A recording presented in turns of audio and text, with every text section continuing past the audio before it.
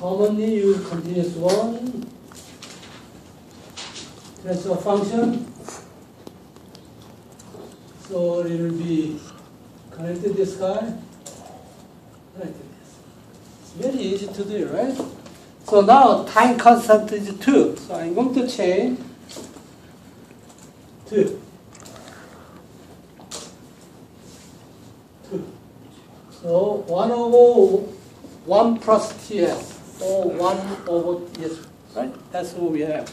RC is less or RC is 2, like this example. Time constant is 2, right? So I have this one, let's learn it.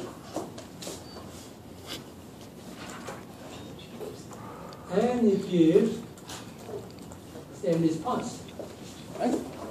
2 seconds, about 60%. That's why it's so Simulink is good.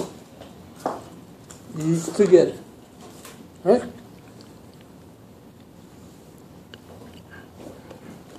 Yes. Where is the transfer function at? Transfer function is 1 over 2s plus 1.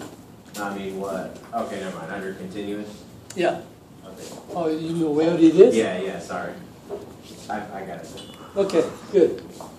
Now, any questions?